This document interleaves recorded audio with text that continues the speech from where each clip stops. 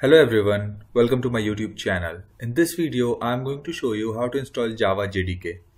Java JDK is one of the basic software requirement which is required by multiple softwares to run properly like Android Studio, Eclipse, NetBeans and many more. So let's start with that. First thing what we have to do is we have to just go over there and type cmd. There what we have to do is we have to first check that if Java JDK is installed in our system or not. For that you have to just write Java version and hit enter. Here you can see this Java is not recognized as an internal or external command, operable program or batch file. It means that we don't have installed Java SDK on our system. So let me close this, and first thing what we have to do is just fire up your browser, and here just you have to search for Java JDK. Hit enter. There you will find the one that is the oracle.com, and there you will find Java SE downloads. So just click on that, and here first thing what you have to install is this one, JDK downloads. Just click on this, and here you can see multiple download option. Few are for Linux, for Mac OS and for Windows. So we have to download this one, that is a Windows x64 installer. You can download accordingly with the latest version when you are watching this video. So you have to just download this one. Just click on this and a pop-up will come on your screen, and you have to just select this and click on this one. So when you click on this one, within few seconds the download will start it according to your internet connection speed. So here you can see this one is asking to store me or somewhere, so you can select this and click on save. When I click on save, here you can see this, the download is started. So I'm going to cancel this because I have already downloaded the setup, so I just cancelled it. Let me close this. After this what we have to do is just go where you have downloaded the file. So here I have stored the file which you have downloaded already, that's Java JDK. So what I'm going to do is just double click on this, and it will start the installation as the other softwares. So it will ask for yes or no, the confirmation, do you want to install or no. So I just click on yes, and after this here you can see this.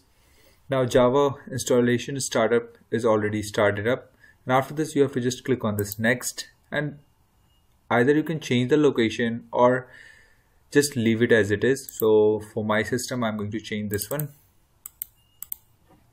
So I'm going to change this one to D, and further I have few other folders, and this one Java JDK I'm going to install in this one, and click on OK. If you don't want to change, you can just leave it. Just click on next, and it's executing, and within few seconds the setup will be done. So here you can see this, now the Java SE development kit 15.0.1 set up successfully. So let me just close this. After this what we have to do is, now setup is done. So most important thing is to actually set the path Java variables. So for that what we have to do is just go to the search box, and there you have to type for nothing but environment variable. So here you can see this, edit the system environment variable. Either you type environment or simply type variable, you can simply find this. Just click on this, and here you can find this one, that is the environment variable. You have to select this. Just click on this. After this what you have to do is you have to just select this path. In this path you have to just click on edit.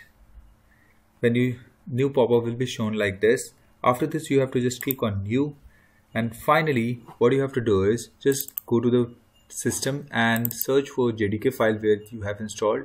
By default it's installed in the C drive programming files, but I have installed in the D inside this one, Java JDK, and here you have to go inside the bin folder and you have to copy the path, this one. So I'm going to copy. After this move back over here, and what you have to do is just click on new and just paste it over here and click on OK. Now the path will be set now. After this few software require Java home directory. So for that what we have to do is, in the system variable just click on new, and here we have to write in the caps letter Java _ home. After this go to the file where you have installed the JDK, move back, and here you can see this, all the files are over here for the Java JDK. So what you have to do is just copy this one outside the bin folder and move back over here and paste the variable value and click on OK. After this, what we can see is now the task is done. What we have to do is just click on OK, OK, and the task is done. Now let's check if this Java is available or not. So go to the CMD, and here what you have to do is you have to just write java-version and hit enter. And now here you can see this Java version 15.0.1 2020-10-20 is now visible over here. It means that initially when I fired this command, we have seen that Java command is not identified. It's something error we have seen over there. So now when we fire this, it's showing the Java version. It means that our Java JDK file is installed successfully and the path is also set properly. Either we can check for this one too, Java C version. Here you can see this Java C version is also visible and this code is working fine. So if you want to work on NetBeans, now you can simply install the NetBeans and you can work it over there. Android Studio, you can simply download that and install it. In the further videos, I will show you how to do that too. So that's it for this video, guys. Like, subscribe and share with your friends. Thanks for watching.